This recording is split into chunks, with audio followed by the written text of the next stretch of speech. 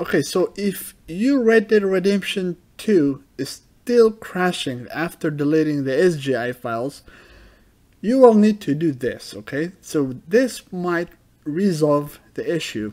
So here's what you need to do.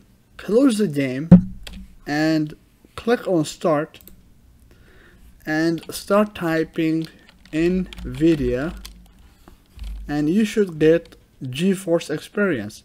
So when you type in NVIDIA, you should get this best match result, which is called GeForce Experience. So you need to open GeForce Experience.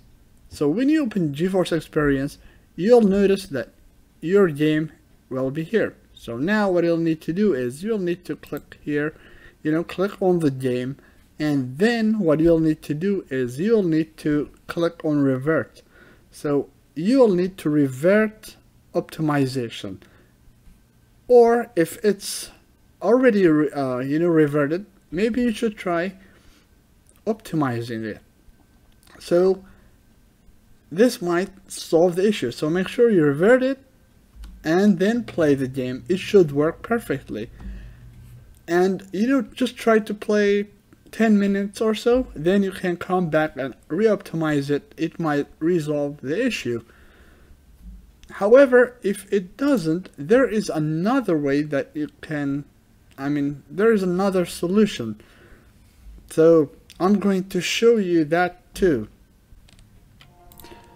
Okay, the second thing that you need to do if your game doesn't work is you'll need to open your Red Dead Redemption, and when you open it, it will look like this. So now, try to open settings. So click on story. Make sure that you're on story and click on settings. So when you click on settings, go to the graphics. So right here. So just one click on graphics. Then go down until you see graphics API. So if you're on Vulkan, you can change this to if you move it to right, it will be DirectX 12. So maybe you should try this also. So try changing this one. It should resolve your issue. Alright, so this is the third thing that you want to do if your game still crashes.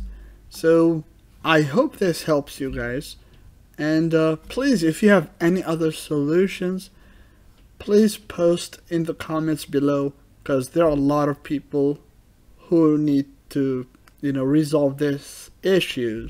So as always, thank you all for watching my videos, and I'll see you all in the upcoming video.